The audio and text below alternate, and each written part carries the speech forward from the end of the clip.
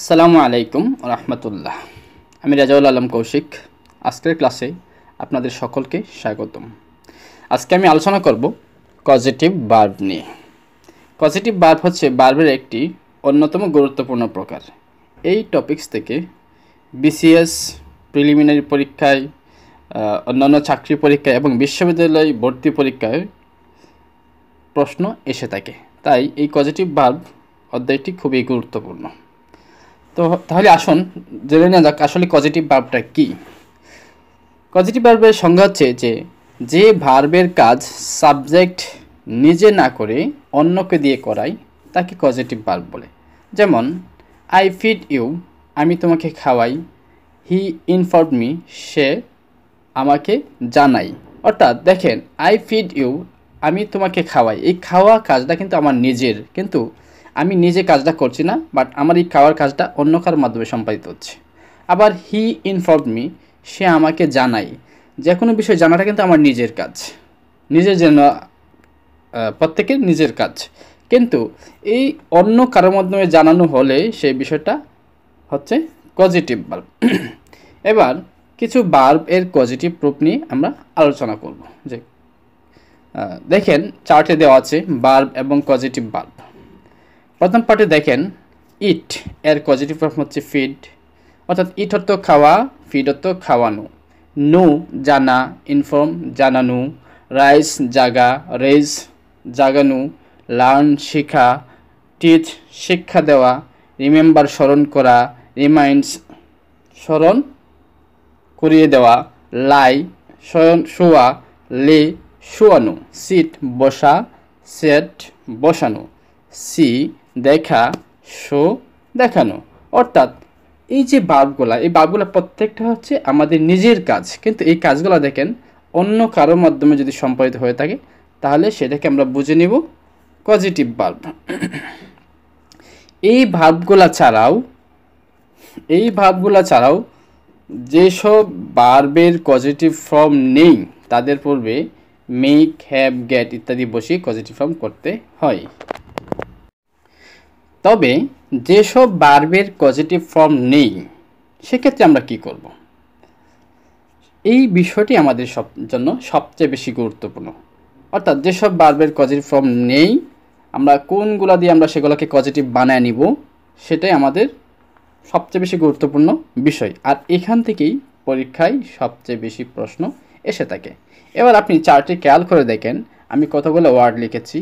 Late, make, help, have, gate, have, gate. এখানে দেখেন চার্টে দেওয়া আছে এই প্রত্যেকটার পাশে, এই ওয়ার্ডগুলোর পাশে উপরের বক্সে লেখা আছে সামবডি বা সামথিং, এবং পাশে একটা বক্সে লেখা আছে এবং সামবডি বা সামথিংয়ের পরে কি বসবে। এবার প্রথমেই লক্ষ্য করা যাক, লেট, মেক, হেল্প, এরপরে সামবডি বা সামথিং, অর্থাৎ এরপরে ব্যক্তি বা বস্তু যাই বসুক না কেন আমরা ভার্বটা কিন্তু বেস ফর্ম বসাবো। শুধুমাত্র হেল্পের ক্ষেত্রে বেস ফর্ম এবং ইনফিনিটিভ দুটাই বসানো যায়। ইনফিনিটিভ মানে হচ্ছে টু প্লাস ভার্ব। এবার খেয়াল করেন 2 নম্বর নিয়ম, হ্যাভ বা গেট। এখন হ্যাভ বা গেটের পরে সামথিং বা সামবডি, অর্থাৎ ব্যক্তি বা বস্তু যাই আসুক না কেন সবসময় আমরা এই সামথিং বা সামবডি এর পরের ভার্বটাকে ভার্বের পিপি অর্থাৎ ভার্বের পাস্ট পার্টিসিপল করব। আবার হ্যাভ বা গেটের পরে যদি সামথিং না এসে শুধু সামবডি এসে থাকে তাহলে আমরা কি করব? যদি সামবডি আসে তাহলে আমরা হ্যাভের ক্ষেত্রে ভার্বের বেস ফর্ম বসাবো, আর গেটের ক্ষেত্রে আমরা ইনফিনিটিভ বসাবো। জাস্ট হয়ে গেল। এবার হ্যাভ বা গেট এর যে বিষয়ে একটা সমস্যা, এই সমস্যাটাকে যদি আমরা একটু গল্প আকারে বলতে চাই তাহলে খেয়াল করুন, হ্যাভ ও গেটের পর যদি সামবডি অর্থাৎ ব্যক্তি আসে তাহলে উভয়ের মাঝে একটা ঝগড়া হবে। তখন তারা সাহায্যের জন্য হেল্পের কাছে যাবে। হেল্প তখন হ্যাভকে বলবে, তুই আমার কাছের মানুষ, আমার মতো এস দিয়ে শুরু, তাই তুই আমার কাছের ফর্ম বেস ফর্মটা নিয়ে নে। আর গেটকে বলবে, তুই আমার দূরের মানুষ, তাই দূরের ফর্ম ইনফিনিটিভটা নিয়ে নে। সুতরাং ঝগড়া শেষ। এবার আমরা কিছু হ্যাভ বা গেট এবং মেক, লেট, হেল্প এর কিছু এক্সাম্পল দেখে নিই আসলে এটার ব্যবহারটা কিংবা ইউজেসটা কেমন। দেখুন আপনি খেয়াল করেন পাশের চার্টে দেওয়া আছে মেক, লেট, হেল্প এর কিছু এক্সাম্পল। খেয়াল করেন আওয়ার বস made us work extra hour. এখানে খেয়াল করেন এখানে মেড শব্দটা বোল্ড করে দেওয়া আছে এবং মেডের পরে দেখেন আস, এটা একটা ব্যক্তিবাচক প্রোনাউন। এরপরে দেখেন ব্যক্তিবাচক একটা প্রোনাউন আসছে এবং তারপরেই কিন্তু একটা ভার্ব বসেছে ওয়ার্ক। খেয়াল করেন আমরা পড়েছি লেট, মেক, হেল্প, এরপরে ব্যক্তি বা বস্তু যাই আসুক না কেন ভার্বের বেস ফর্ম হবে। তবে একটা কথা বলে রাখি যে মেক আমরা বলেছি, এখানে মেকটা যে কোনো ফর্মে থাকতে পারে, মেক, মেড, মেড, হেল্প বলেছি আমরা, হেল্প, হেল্পড, হেল্প এরকম থাকতে পারে। আবার আমরা হ্যাভ বলেছি, হ্যাভটা আপনার হ্যাভ, হ্যাজ, হ্যাড বিভিন্ন ওয়েতে থাকতে পারে। তবে আমরা খেয়াল করব এই ভার্বগুলোর পরে ব্যক্তি বা বস্তু আসছে কিনা, আর যদি সেগুলো এসে থাকে তাহলে আমরা সেই ফর্মুলা মোতাবেক আমরা ভার্বগুলো বসাবো। এবার 2 নম্বর এক্সাম্পলে খেয়াল করেন Fahim late his son go out. Bold ওয়ার্ডে লেখা আছে দেখেন লেট, লেটের পরে হিজ সন, হিজ সনটা একটা ব্যক্তিবাচক অবজেক্ট। এখন তারপরে ভাবটা কিন্তু গো, দেখেন গোটা কিন্তু বেস ফর্ম বসেছে, কারণ আমরা জেনেছি ব্যক্তি বা বস্তু যাই আসুক না কেন বেস ফর্ম হবে।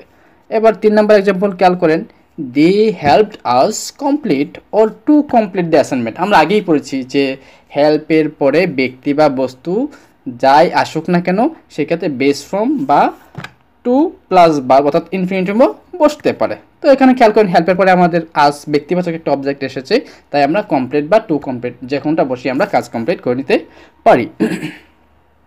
এবার আসি আমরা হ্যাভ ও গেটের প্রবলেমগুলা সলভ করার ক্ষেত্রে কি করব। দেখেন এক্সাম্পলে লেখা আছে Nakib head the car waste. এখানে দেখেন আন্ডারলাইন করা আছে দুইটা ওয়ার্ডই, দ্য কারের নিচে আন্ডারলাইন করা আছে এবং ওয়াস্টের নিচে আন্ডারলাইন করা আছে। দ্য কার হচ্ছে একটা বস্তু এবং ওয়াস্টটা ভার্বের প্রিফিক্স। কিন্তু কেন হলো আমরা আগেই পড়েছি হ্যাভ এর পরে যদি কোনো বস্তুবাচক অবজেক্ট আসে তাহলে ভার্বের পাস্ট পার্টিসিপল হয়। ঠিক একই ওয়েতে দেখেন নকিবের পরে গট এসেছে, গটের পরে বস্তু এসেছে, ঠিক একই ওয়েতে আমরা এটাকে ভার্বের পিপি বসিয়েছি। কিন্তু হ্যাভ বা গেটের পরে বস্তু ছাড়া যদি ব্যক্তি আসে সেক্ষেত্রেও আমরা একটা নিয়ম পড়েছি, জগ্রা বিষয়ক একটা নিয়ম পড়েছি। সেক্ষেত্রে আমরা কি করব দেখেন I head Hammad fix the car. এখানে হাম্মাদ শব্দটা কিন্তু ব্যক্তিবাচক হেডের পরে, তাই আমরা এখানে এরপরে ভার্বের বেস ফর্ম বসিয়েছি। আবার goat, I got Hammad to fix the car, এই গটের পরেটাও ব্যক্তিবাচক কিন্তু আমরা এখানে টু প্লাস ভার্ব বসেছি। ওই যে জগ্রার বিষয়টা বললাম যে তুই আমার কাছের মানুষ, এই যে শুরু, তাই তুই আমার কাছের ফর্মটা বেস ফর্ম নিয়ে নে। আবার তুই আমার দূরের মানুষ, তাই আমার দূরের ফর্ম টু প্লাস ভার্বটা নিয়ে নে। এই জগ্রার যে বিষয়টা হ্যাভ এবং গেটের যে ব্যক্তিবাচক যে নিয়মটা এবং বস্তুবাচক যে নিয়মটা, এটা আমরা ওই ছড়া থেকে আমরা টোটালি ক্লিয়ার করে নেব। তাহলে আমরা খুব সহজেই এই বিষয়গুলো ক্লিয়ার হতে পারবো। এক্ষেত্রে আমরা যদি বুঝে থাকি যে হ্যাঁ এই পজিটিভ ফর্মটা কি আসলে এবং এই নিয়মগুলো কি মূলত যেখান থেকে প্রশ্ন সেগুলো যদি আমরা বুঝে থাকি, এবার আমরা কিছু টেস্ট খেয়াল করে দেখব। দেখেন এখানে কিছু মিনি টেস্ট দেওয়া আছে, এই টেস্টগুলো যদি উপরের নিয়মগুলো আপনি ভালোভাবে বুঝে থাকেন তাহলে নিজে নিজে টেস্ট করে নেবেন। আসসালামু আলাইকুম, আল্লাহ হাফেজ।